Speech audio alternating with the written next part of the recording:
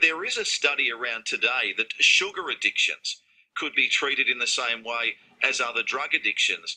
Mashrut Sharif is the lead researcher with QUT's neuroscience team and is on the line. Monsieur Sharif, good morning. Good morning. How are you, Stuart? I'm well, thank you for your time. What have you had a look at here as part of this study?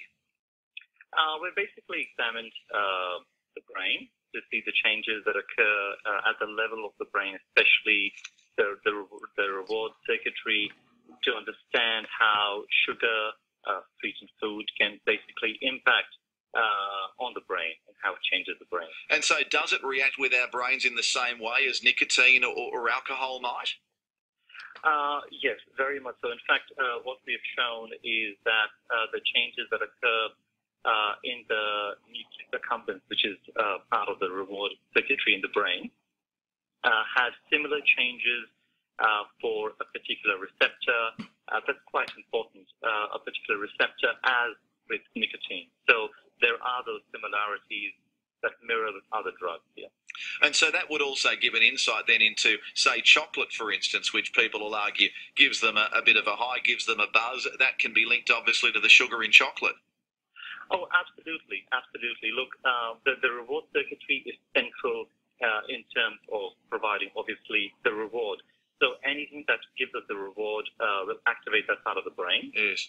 Now, when done over a prolonged period of time and done excessively, can and does, in this case, the sugar does cause changes that affect how the brain perceives the reward. Well, what about salt, for instance? There's a lot of people who've got to have salt on things. Can that create the same reaction with the brain as what sugar or nicotine can do? Look, that's a very interesting question, I suppose, but we haven't had a look at that, so I can't really comment on that Right. at this stage. We hear about addictions to alcohol or nicotine. Can you become addicted to sugar in the same way? Certainly, all the neural correlates that apply to other forms of addiction have been shown for sugar, be it withdrawal, sensitization, tolerance, etc. And it is certainly a matter of ongoing discussion in terms of labeling sugar per se as being addictive, but nevertheless, if you look, as I just mentioned, also neural correlates for addictive properties of substances that has applied to sugar. And so in light of all of that then, what conclusions do you draw from this in terms of how much sugar we have and what impact it has on our brains? Absolutely. Look, essentially, I think, sugar in moderation is just fine. What that moderation level is something that I can't comment on just now because we don't have the data for that from our study. What we can say is that if you're going to consume sugar for an extended period of time and excessively, then that is going to obviously impact at the level of the brain and the reward circuitry, and that is something that preferably should be avoided. Yes, and obviously the sugar, of course, feeds into problems with weight, potential diabetes, all of those other things that come on from that. Oh, absolutely. Absolutely. That's been shown, time and time again. That's very true. And while, a lot of research has focused on the body and its effects on the body, which is very important, our team has focused on the brain and how it affects the brain, which is quite central as well. We hear about inhibitors being used to help people deal with certain drug addictions and the like. Could you imagine there'd be some type of inhibitor which could be taken to ease a sugar craving, for instance? Yes.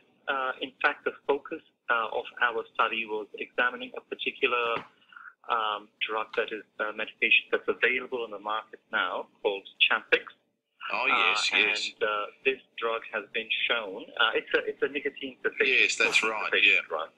And we tried this drug on animals, and we have shown that it reduces the level of sugar consumption, particularly in long-term consuming rats.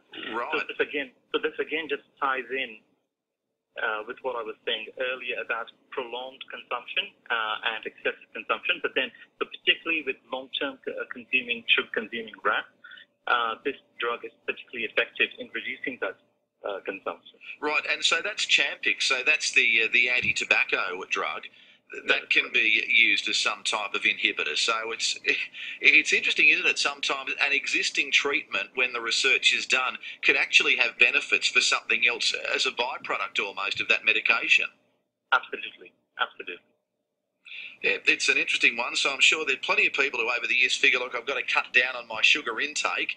Are there things they can do other than try and avoid the temptation, which can be hard if there's this active reward mentality in the brain? What would your advice be? Look, I mean, certainly, I think number one, as anyone were in this field, in the field of health science, tell you that lifestyle change is number one, and that's priority. But certainly in terms of medication, I must say as a caveat, I mean, look, we have tried this medication on animals. So I certainly wouldn't be recommending anyone at this stage to be taking this medication for their sugar craving, because obviously the next step is to do the human clinical trials, which are not too far off, hopefully.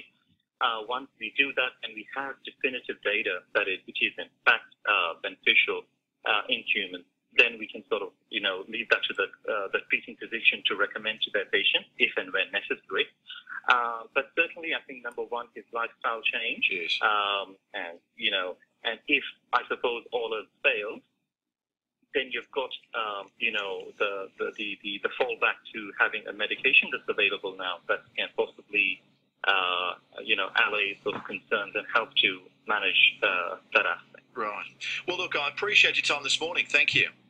Yep, no worries.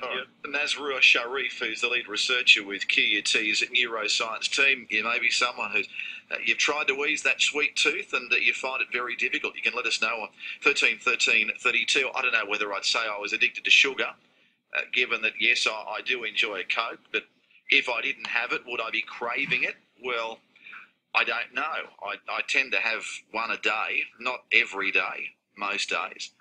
But whether that's linked to a sugar craving, well, I couldn't really tell unless I did try and take myself off Coke for a week or so. But when it comes to chocolates and other things, well, I'd hardly ever put one in my mouth.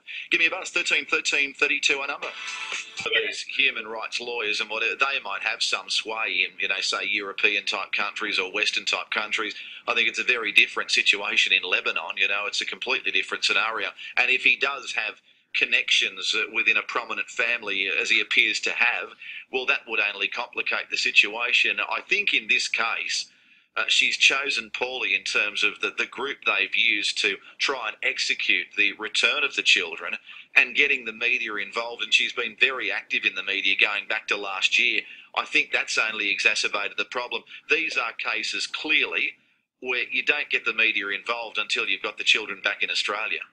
Yes, but Stuart, desperate people do I understand, and as I said earlier on, clear thinking goes out the window.